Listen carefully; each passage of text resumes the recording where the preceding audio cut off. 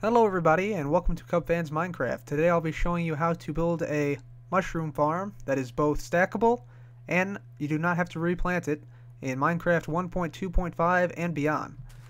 So after 1.81 came out, people pretty much gave up on these because the spreading rate was not fast enough. However, I believe with this stackable design it is viable once again. So let me show you how this works. So the mushrooms that are initially planted are below these two blocks here. And mushrooms can actually grow up one block and over one block, or conversely down one block and over one block. So they do that, and they grow.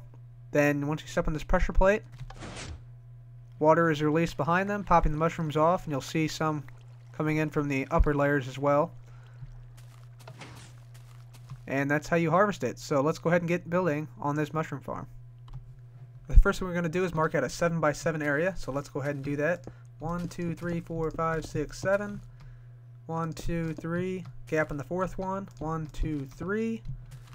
Then we'll come out 7 on this side.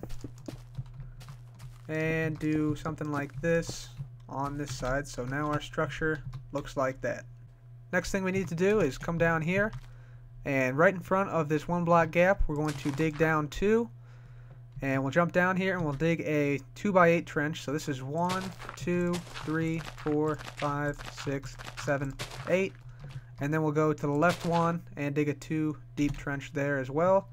So currently, your build should look like this. Next thing to do is we drop down here. We'll place redstone in the first part of our trench here. Then we'll go ahead and place a dirt block. And we will invert our signal. Put down 3 pieces of redstone wire, followed by a repeater on default delay, followed by just redstone on the final block down here. Then we'll place glowstone blocks there, place the dirt block down, place another glowstone, and create like a zipper pattern of glowstone here. And this will help transfer our signal vertically. And also remember to put redstone on all your glowstone. So right now your structure should look like this. Then we'll go ahead and drop down here and cover up our trench with dirt. And on this final piece, we'll go ahead and drop a pressure plate down. So let me find a pressure plate here. There we are.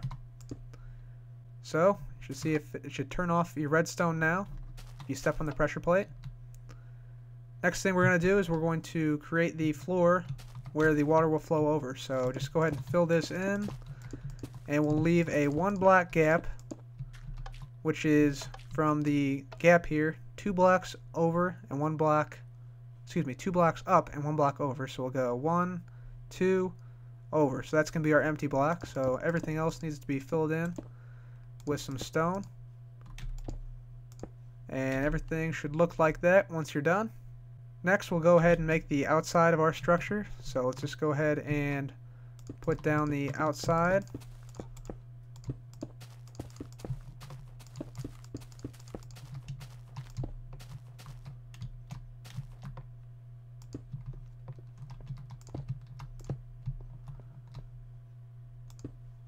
So then your structure should look like that after putting down the outside. Next thing to do is put down our pistons. So we're going to come from the left hand corner, come down 1, 2 blocks, place a block down, get rid of 1 block, and then place our piston facing downward like that, and then get rid or place back the block we just destroyed. Then same thing on the back right hand corner, come out 1, 2 blocks, place block down, destroy 1 block, place our piston facing downwards like that, and replace the block we destroyed. So your structure should look like this. Next thing to do is to plant our mushrooms. So come down here, and if you right click with the mushroom now in 1.2.4 and beyond, you'll see you cannot place it in daylight. So to fix that, we make it dark. So just make a dark structure around you, place down the mushroom, then get rid of the structure like that, and then block and cover up your mushroom. Then we'll do the same thing. As you can see, you still can't place it down. Do the same thing on this side, dark, and then I'm going to place the brown one down. I've placed the red one on the other structure, and then cover that one up as well. So should have 2 mushrooms beneath this block, and the whole thing should look like this. Next thing we need to do is to get our redstone signal to our pistons. So we'll drop down in the back here, we'll place a block down behind each piston, like that.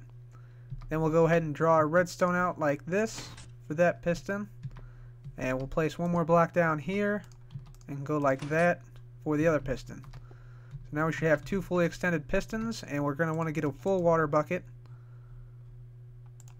and we'll place our water down where the pistons are blocking. So our whole contraption now looks like this. Finally, the only thing we have left to do is to cover up this entire area.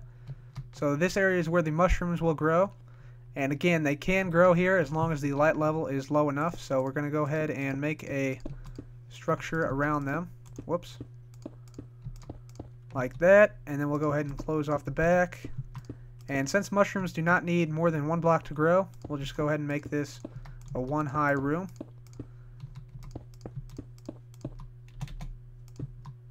Like that. Finally, the next thing we need to do is go ahead and make an arc-shaped structure over our pressure plate, and then come out one more block, like so. And that's basically the mushroom farm complete. I'll just show you that it works. So we step in the pressure plate, water comes out, and turns off once we step off it. I also like to go ahead and put down a sign, because that way the water will get stuck on the sign, not on the pressure plate, and you'll see that become useful once we make the second layer. So for the second layer, the first thing you need to do is go ahead and in a 5x7 area here, so 1, 2, 3, 4, 5, and then 1, 2, 3, 4, 5, 6, 7. In this 5x7 area, go ahead and go up 2 blocks, so I'll just do that right here very quickly.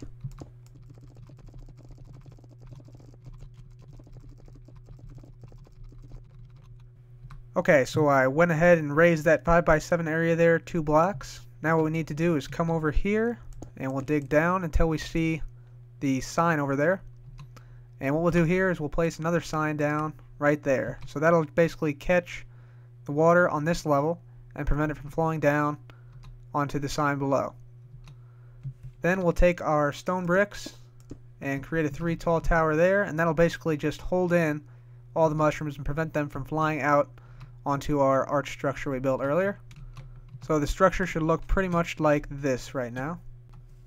Next thing we want to do is go ahead and make the outside of the next level. So come on over and just go along the outside and leave the back for now, but everything else on this level should be the same. And then we should look like that. Next thing to do is go ahead, go to the back, and we'll create places for our water blocks to go. So we're going to have them go right here. So we'll just make an area for our water blocks, like that. And then on this side as well, like that. Great. Then we can go ahead and close that gap there, and place our pistons down. So again, here is where our 7th block would be. We come over 1, 2. Piston will go down there, and on this side there's 1, 2, piston will go down right there. So let's go ahead and put those down. Piston faces down as before on both of these. So then replace the blocks you destroyed. Next thing we need to do is power these pistons, so let's go ahead and place down some blocks back here, and then some glowstone like that. And remember to place the redstone dust on top of the glowstone. Then we can just go ahead and bring these guys out here and power our pistons by placing blocks on the backs of them and bringing the signal over to them, just like that.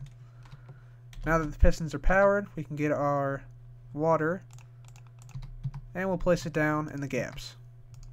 So right now your structure should look like this. Then as before, do the same thing in regards to your mushrooms. So you come out from this point here, 1, 2 blocks, go over 1, and the other side. Then make your structure so you can plant down the mushrooms like this. Plant it down, get rid of that structure. Then you can go ahead and cover it up like that, and then do the same thing for this side.